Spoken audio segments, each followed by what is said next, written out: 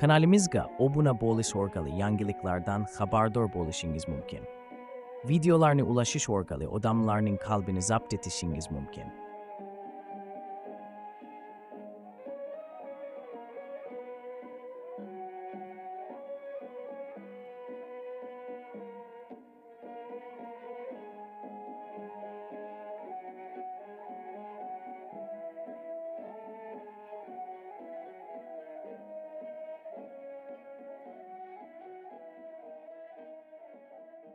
Ramazan Risalesi.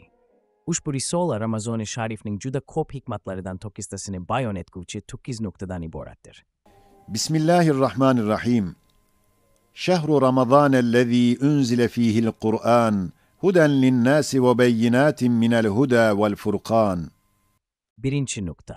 Ramazan-i Sharifdagi roza İslamiyatning 5 rukni ichida dastlabkilaridandir. Ham islomiylik alomatlarining ulug'laridandir. Ramazan-i Sharifdagi rozaning hikmatlari ko'p. Ham Janobi Haqning rububiyatiga, ham insonning hayoti ijtimoiyasiga, ham nafsning tarbiyasiga, ham ilohiy ne'matlarning shukriga qaragan hikmatlari bor. Janobi Haqning rububiyati nuqtai nazaridan ko'p hikmatlaridan biri budir. Janobi Haq zamin yuzini bir dasturxoni ne'mat suratida yaratgani va barcha anvoyi ne'matini ul dasturxonda min haythu la yahtasibu tarzda tizgani jihati bilan kamoli rububiyatini va rahmoniyatini va rohimiyatini ifoda etadi. İnsanlar gaflat pardasi ostida va sabablar doirasida oralashib, bu vaziyat ifoda etgan haqiqatni to'liq ko'rolmaydi. Ba'zan unutadi. Ramazan-i Sharifda ahli iymon birdan muntazam bir lashkar hukmiga o'tadi. Sultoni Azalining ziyofatiga da'vat etilgan bir tarzda so'mga yaqin marhamat qilinglar amrini kutayotganday bir ibodat namunasini ko'rsatadilar. U shafqatli va hashamatli va kulliyatli rahmoniyatga qarshi keng, ulug' va intizomli bir kunlik bilan keladilar. Ayaba, bunday ulviy ubudiyatdan va ikromli sharafdan katta qoladigan insonlar inson ismiga loyiq midiryar. Ikkinchi nuqta. Ramazan-i Muborakning rozasi Janobi Haqning ne'matlariga qaragan jihati bilan ko'p hikmatlari bor. Biri budir. Birinchi so'zda aytilganidek bir podshohning oshxonasidan bir vositachi savdogar keltirgan taomlar bir haq istaydi. Vositachi savdogarga baxshish berilgani holda ko'p qiymatli bo'lmish ul ne'matlarni qiymatsiz hisoblab, uni inom qilgan zotni tanimaslik nihoyat darajada bir ablahlikdir. Xuddi shuningdek, Janobi Haq ne'matlarining hadsiz navlarini navi bashar uchun zamin yuziga so'kkan va buning evaziga ul ne'matlarning haqi olarak shukr so'raydi. Ul ne'matlarning tashqi sabablari va yetishtiruvchilari vositachi savdogar hukmidadirlar. Shu vositachi savdogar parga bir haq to'laymiz, ulardan minnatdor bo'lamiz. Hatto o'zlari loyiq bo'lmasalarda, ularga juda ko'p hurmatlar ko'rsatamiz, tashakkurlar aytamiz. Holbuki, bunimi haqiqiy ul bergan ne'mati tufayli shukrga u sabablardan ko'ra hadsiz darajada loyiqdir. Xullas, unga tashakkur aytish, u ne'matlarni to'g'ridan to'g'ri, undan deb bilib, u ne'matlarning qiymatiga yarasha taqdirlah va u ne'matlarga o'zining ehtiyojini his etish bilan bo'ladi. Xullas, Ramazan-i Sharifdagi roza haqiqiy va xolis, ulug' va umumiy bir shukrning kalitidir. Chunki boshqa vaqtlarda majburiyat ostida bo'lmagan insonlarning ko'pi haqiqiy oqlikni tanlarida his etmaganliklari uchun ko'p ne'matning qiymatini idrok etolmaydilar. Bir to'gram qotgan nonning ne'matlik darajasi to'q odamlarga, ayniqsa ular boy bo'lsalar tushunilmaydi. Holbuki iftor vaqtida u qotgan non bir mo'minning nazarida ko'p qiymatli bir ne'mati ilohiyya bo'lishiga quvvay zo'ikasi shahodat etadi. Podshohdan to eng kambag'algacha har kim Ramazan-i Sharifda ul ne'matlarning qiymatlarini anglash orqali bir shukri ma'naviga sazovor bo'ladi. Ham kunduzi yeb-ichishdan man etilishi jihati bilan. Ul ne'matlar mening mulkim emas. Men bularning tanovulida hur emasman. Demak, boshqaning molidir va inomidir. Uning amrini kutmoqdaman, deb ne'matni ne'mat biladi. Ma'naviy bir shukr etadi. Mana shu holati bilan roza ko'p jihatdan haqiqiy vazifai, insoniya bo'lgan shukrning kaliti hukmiga o'gadi. Uchinchi nuqta. Roza insonning ijtimoiy hayotiga qaragani jihati bilan ko'p hikmatlarga ega, shulardan biri budir. İnsonlar maysat jihatidan turli tuman holda yaratilgandirlar. Janobi Haq bu turlilikka binoan boylarni kambag'allarga yordam berishga da'vat etadi. Chunki boylar kambag'allarning ahinarli axchiq hollarini va oqliklarini rozadagi oqlik tufayli to'liq his qila oladilar. Agar roza bo'lmasaydi, nafsparast ko'p boylar paydo bo'lardiki, oqlik va kambag'allik naqadar alamli va safqatga naqadar muhtoj bo'lishini idrok eta olmasdilar. Bu cihatdan insoniyatdagi hamjinsiga shafqat hissi shukri hakikining bir asosidir. Qaysi kimsa bo'lmasin, o'zidan bir jihatda yanada kambag'alini topa oladi. Unga nisbatan shafqatli bo'lishga mukallafdir. Agar nafsiga o'qlik torttirish majburiyati bo'lmasa edi, shafqat vositasi orqali muovinatga mukallaf bo'lgan ehsonni va yordamni qila olmas edi. Qilsa ham to'liq bo'la olmasdi. Chunki haqiqiy ul-holatay o'z nafsida his etmaydi. 4.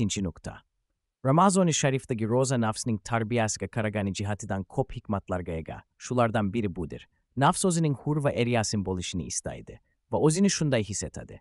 Hatto mavhum bir rububiyatni va o'zi istagan harakatni tabiatan orzu qiladi. Hadsiz ne'matlarla tarbiya qilinganini o'ylashni istamaydi.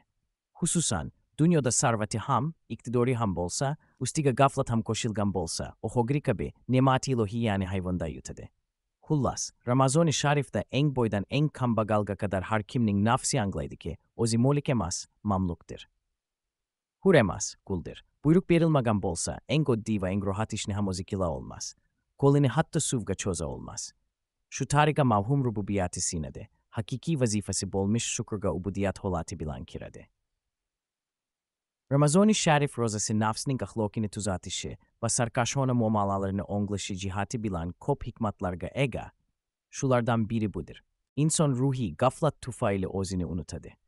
U o'z tabiatidagi cheksiz nohorlik, cheksiz gashshoqlik va o'ta illatlarni ko'ra olmaydi va ko'rishni ham istamaydi.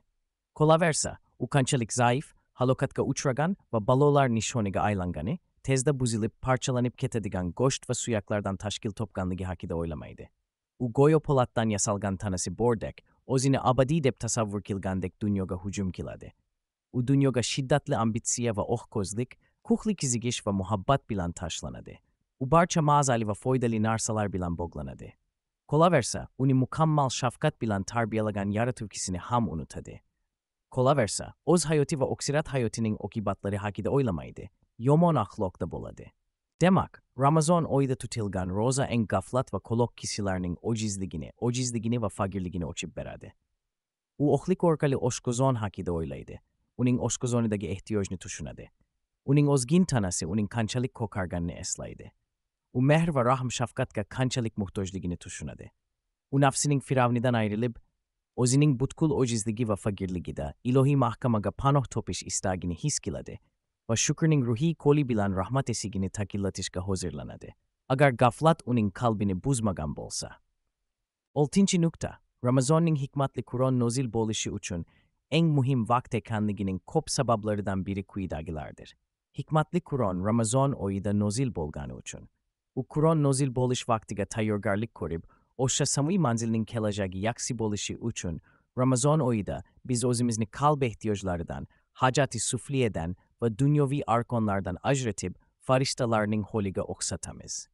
Qo'shimcha va siroplardan voz kechish va qaysidir ma'noda o'sha Qur'onning endigina nozil bo'layotgandek o'qish va eshitish, undagi ilohiy nutqni nozil bo'lgan paytdagidek tinglash va o'sha nutqni payg'ambarimiz sollallohu alayhi vasallamdan, balki Jabroil alayhissalomdan, balki mutakallimi ezeliiden eshitayotgandek esit. Va uni o'zi tarjima qilish, boshqalarga eshittirish va Qur'on nozil qilingan hikmatni ma'lum darajada ko'rsatish. Hajati sufliye, nopok va nopok ehtiyojlar. Mutakallimi boki so'z xususiyatiga ega bo'lgan va nutqi boshqa mavjudotlarning nutqiga o'xshamaydigan Alloh. Ramazon-i Sharifga go'yo islom olami bir masjid hukmiga o'tadi. Shunday bir masjidki, milyonlarcha hofizlar bu masjidi akbarning burchaklarida Qur'onning samoviy hitobini yer ahliga eshitkiradilar. Har yilgi Ramazon, Shahru Ramazan, allazi unzila fihil Qur'on, yatini nuroni, porloq bir tarzda ko'rsatadi. Ramazon Qur'on oyi ekayini isbot etadi. Bu jamoati azimdagi kishilarning ba'zilari xushu bilan ul hofizlarni tinglaydilar, boshqalari o'zlariga o'qiydilar. Shunday bir vaziyatdagi bir masjidi muqaddasda nafsi suflining havaslariga tobe olarak yeb-ichish bilan ul vaziyata nuroniydan chiqmoq naqadar chirkin va ul masjiddagi jamoating ma'naviy nafratiga naqadar nishon bo'lsa, xuddi shuning kabi Ramazon-i Sharifda roza ahliga qarshi kelganlar ham shu qadar umumu islom olamining ma'naviy nafratiga va tahqiriga nishondirlar. 7. Ramazonning rozasi dunyoda oxirat uchun ziroat va tijorat qilishga kelgan navi insonga foydaligi jihatidan ko'p hikmatlarga ega. Şulardan biri budur. Ramazan-i Sharif'te savobi amol birga mingdir. Hadisning ohik habariga ko'ra, Qur'oni Hakimning har bir harfi 10 savobga ega, 10 hasana hisoblanadi, 10 mevai jannat keltiradi. Ramazan-i Sharif'ta esa har bir harfning 10 emas, ming va oyatul kursi kabi oyatlarning har bir harfining minglab savobi bor. Ramazan-i Sharifning jumalarida undan ham ziyodadir. Va Laylatul Qadr'da 30 ming hasana hisoblanadi. Har bir harfi 30 ming boki mevalar bergan. Qur'oni Hakim shunday bir nuroniy shajaray tubo hukmiga o'tadi ki, milyonlab ul boki mevalarni Ramazan-i Sharifda mo'minlarga taqdim etadi. Xullas kel, bu kutsi, abadi va foydali tijoratga bok. Tomosha kil va bu harflarning qiymatini tan olmaganlar ne kadar cheksiz bir hasoratda ekanliklarini angla. Xullas, Ramazan-i Sharif xuddi bir oxirat tijarati uchun go'yat foydali bir ko'rgazma, bir bozor va uxroviy hosilot uchun go'yat hosildor bir zamindir. Va nashvu namoyi amol uchun koklam yomgiridir. Saltanati rububiyati, ilohiya korigidan ubudiyati basariyaning namoyish kilib o'tadigan eng porloq, kutsi bir bayram hukmidadir. Va shuning uchun nafs gaflatla yeb-ichish, singari hayvoniy hojatga va bekorchi ishlarga, havoyi ishtaha beruvchi lazzatli narsalarga kirmasin deb roza tutishga da'vat etilgan. Go'yo muvaqqatan hayvoniyatdan chiqib farishtalik vaziyatiga va yoxud oxirat tijoratiga kirgani uchun dunyoviy hojatani vaqtinchaga tashlash bilan uxroviy bir odam vaziyatiga, jasad qiyofasida namoyon bo'luvchi bir ruh vaziyatiga kirib, rozasi bilan samadiyatga bir navoyinadorlik qilsin. 7. nuqta. Ramazonning rozasi dunyoda oxirat uchun ziroat va tijorat qilishga kelgan navi insonga foydaligi jihatidan ko'p hikmatlarga ega. Shulardan biri budir. Ramazan-i Sharif'ta savobi amol birga mingdir.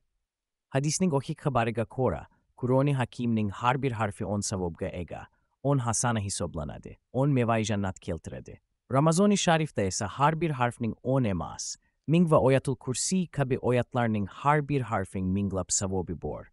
Ramazan-i Sharifning jumalarida undan ham ziyodadir. Va Laylatul Qadr'da 30 ming hasana hisoblanadi. Har bir harfi 30 ming boki iman Qur'oni Hakim shunday bir nuroniy shayaray tubo hukmiga o'tadi ki, milyonlab ul boki mevalarni Ramazan-i Sharifda mo'minlarga taqdim etadi. Xullas kel, bu kutsi, abadi va foydali tijoratga bok. Tomosha qil va bu harflarning qiymatini tan olmaganlar ne kadar cheksiz bir hasoratda ekanliklarini angla. Xullas, Ramazan-i Sharif xuddi bir oxirat tijorati uchun go'yat foydali bir ko'rgazma, bir bozor va uxroviy hosilot uchun go'yat hosildor bir zamindir. Va nashvu namoyi amol uchun koklam yomgiridir. Saltanati rububiyati, ilohiya korigidan ubudiyati basariyaning namoyish kilib o'tadigan eng porloq, kutsi bir bayram hukmidadir. Va shuning uchun nafs gaflatla yeb-ichish, singari hayvoniy hojatga va bekorchi ishlarga, havoyi ishtaha beruvchi lazzatli narsalarga kirmasin deb roza tutishga da'vat etilgan. Go'yo muvaqqatan hayvoniyatdan chiqib farishtalik vaziyatiga va yoxud oxirat tijoratiga kirgani uchun dunyoviy hojatani vaqtinchaga tashlash bilan uxroviy bir odam vaziyatiga, jasad qiyofasida namoyon bo'luvchi bir ruh vaziyatiga kirib, rozasi bilan samadiyatga bir navoyinadorlik qilsin. Ramazan-i Sharif bu foniy dunyoda, foniy umr ichida va qisqa bir hayotda boki bir umr va uzun bir hayoti boki ya'ni o'z ichiga oladi, ko'zontiradi. Birgina Ramazan 80 yillik umr samaralarini ko'zontira oladi. Laylatul Qadr esa, Qur'onning ohik dalolatiga ko'ra, ming oydan xayrli ekani bu sirga bir qati hujjatdir. Deylik bir podshohligi davrida, balki har yili yojulusu Humoyun nomi bilan, yoki tantanali jilvay saltanatiga sazovor boshqa ba'zi kunlarni bayram qiladi. O'sha kuni aholisini umumiy qonunlar doirasida emas, balki xususiy esonotiga va pardasiz huzuriga va xos iltifotiga va favqulodda ijroatiga, loyiq va sodik millatini xos tavajjuhiga to'g'ridan to'g'ri sazovor qiladi. Xuddi shuningdek, Azalabat sultoni 18 ming olamning podshohi Zuljaloli ul 18 ming olamga qaratilgan, yuz ko'rsatgan farmoni olishoni bo'lmish Qur'oni Hakimni Ramazan-i Sharifda nozil etgan. Albatta Ramazan maxsus bir bayrami ilohi va bir mashhari rabboni va bir majlisi ruhoniy hukmiga o'tishini hikmati takoza etadi. Modumiki Ramazan bayram ekan, albatta bir daraya tuban va hayvoniy mashg'uliyatlardan insonlarni tortish uchun rozaga buyuriladi. Va rozaning eng komili xuddi me'da singari, barcha tuygularni, ko'zi, quloqi, qalbi, hayoli, fikri kabi insoniy jihozlariga ham roza tuttirmoqdir. Ya'ni harom etilganlardan, bekorchi ishlardan tortish va ularni o'zlariga xos ibodatda yo'llashdir. Masalan, tilini yolgondan, giybattan ve galiz tabirlerden ayratish orkalı unga roza tuttirish. Ve ullisonni tilavati Kur'an ve zikr ve tasbih ve salavat ve istikfor kabi narsalar bilan maşgul kilish.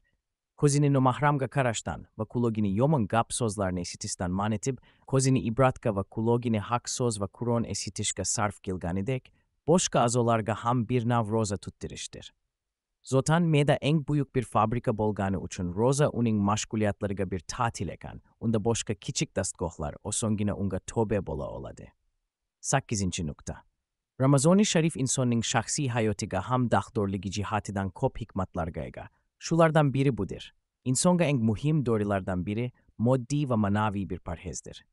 Ham tabiiy bir parhezdir ki, insonning nafsi yeb-ichish hususida o'z istaganiga harakat etsa, shaxsning moddiy hayotiga tibban zarar bergani kabi, halol harom demasdan dush kelganga hujum qilish manaviy hayotni ham zaharlaydi. Qalbga va ruhga itoat etish unday nafsga o'gir keladi. Sarkashona tizginini koliga oladi.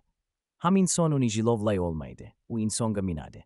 Ramazoni Sharifda esa roza vositasi bilan bir nav parhezga konikadi, riyozatga intiladi ve amr tinglashni o'rganadi. Behora zayıf medani ham avvalgi ovqat hazm bo'lmayok, yana ovqat ila to'ldirib xastaliklarga dushor etmaydi. Va amr vositasi ila halolni tark etganidek, haromdan tortinish uchun aql va shariatdan kelgan amrni tinglashga qobiliyat paydo etadi. Hayoti manaviyani buzmaslikka harakat qiladi. İnsonning mutlaq aksariyati oxlikka ko'p dafa mubtalo bo'ladi. Sabr va chidam uchun bir mashq bergan oxlik riyozatga muhtojdir. Ramazoni Sharifdagi roza 15 soat, saharliksiz esa 24 soat davom etadigan bir oxlik muddatiga sabr va tahammul, bir riyozat va bir mashqdir. Demak, basharning musibatini oshiruvchi sabrsizlikning va chidamsizlikning bir dorisi ham rozadir. Ham ulmeda fabrikajining xodimlari ko'p. Ham unga aloqador ko'p insoniy jihozlar bor. Nafs agar muayyan bir oyning kunduz qismida mashguliyatlardan ozod bo'lmasa, ul fabrika xodimlarining va ul jihozotning xususiy ibodatlarini ularga unuttiradi, o'zi bilan mashgul qilib qo'yadi, hukmiga bo'yinsundiradi. Boshqa insoniy jihozotini ham ul manaviy fabrik dastgohlarining tutuni va changi ila tashvishga soladi. Dikkat nazarlarini doimo o'ziga jalb etadi. Ulug' vazifalarini vaqtinchaga unutgaradi. Shunday ekan, qadimdan beri ko'p ahli valilar kamalotga erishish uchun riyozatga, kam yeyish va kam ichishga o'zlarini ko'niktirganlar. Lekin Ramazoni Sharif rozasi bilan ul fabrikning xodimlari faqat ul fabrik uchun yaratilmaganlarini anglaydilar.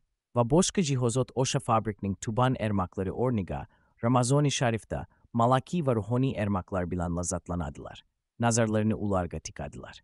Shuning uchundir ki, Ramazoni Sharifda mo'minlar o'z darajalariga ko'ra turli nurlarga, fayzlarga, manaviy sururlarga mazhar bo'ladilar.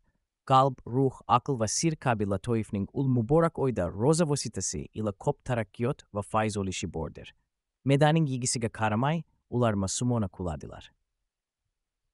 Ramazoni Sharifning rozasi togridan togri nafsning tavahumi rububiyatini sindirish va oyizligini ko'rsatish orqali ubudiyatini o'ziga bildirishi jihatidan ko'p hikmatlari bor. Shulardan biri budir. Nafs Robbisini tanishni istamaydi. Firavnona o'zi rububiyat istaydi. Qancha azob berilsa ham, ul his konida qoladi. Lekin oxlik bilan bu his taslim bo'ladi. Xullas, Ramazoni Sharifdagi roza togridan togri nafsning firavnlik japhasiga zarba uradi, sindiradi. Ocizligi, zayıfligi ve fakirligini korsatadi. Banda ekanligini bildiradi. Bir hadiste shunday rivoyat bor. Janobi Hak nafsga degan ki men kimman sen nimasan. Nafs degan men menman sen sensan. Azob bergan, jahannamga tashlagan, yana so'ragan, yana degan ana anta. Har qanaqa yo'l ila azob bergan, baribir xudbinligidan yuz kechmagan. So'ngra oxlik bilan azob bergan, ya'ni ox qoldirgan. Va so'ragan man ana va ma anta. Nafsunda, anta rabbiyar rahim wa na abdukel aciz. Yani sen mening Robbi Rahimimsan, men sening ojiz bir bandangman. اللهم صل وسلم على سيدنا محمد صلاة تكون لك رضاء ولحقه أداء بعدد ثواب قراءة حروف القرآن في شهر رمضان وعلى آله وصحبه وسلم. سبحان ربك رب العزة عما يصفون وسلام على المرسلين والحمد لله رب العالمين. آمين.